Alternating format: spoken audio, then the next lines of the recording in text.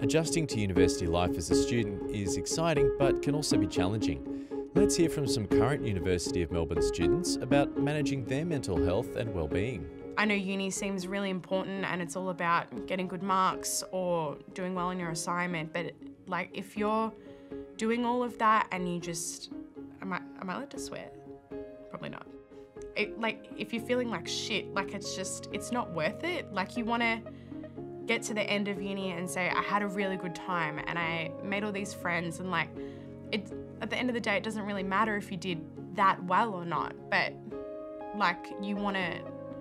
it does matter that you come out in one piece and that you had a good experience. It really took for me to stop and really talk to somebody to figure out what I needed to do. I needed a friend, somebody to tap me on the shoulder and say, hey, I've noticed that you're not really doing that well. Do you want to talk to me about it, or maybe there's somebody else that you can talk to about it?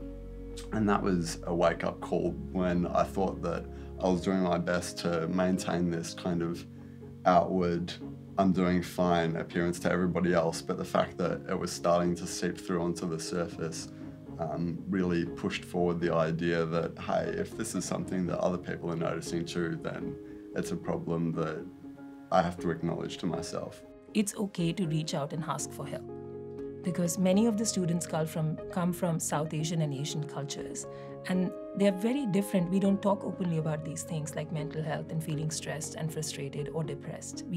It's not acceptable, or it's not promoted or educated in the society. So when you come to Australia in a different environment away from family and friends, there is a different culture that exists here where people feel okay, and you're feeling stressed. You are encouraged to share. It's all right. You cannot figure out all these problems since you just stay in your room. You need to step out and try to get more opportunity and try to get more help. So for me, usually I will not refuse the opportunity I can get. And I will try to learn something from each experience, and then it turns out some really lucky stuff.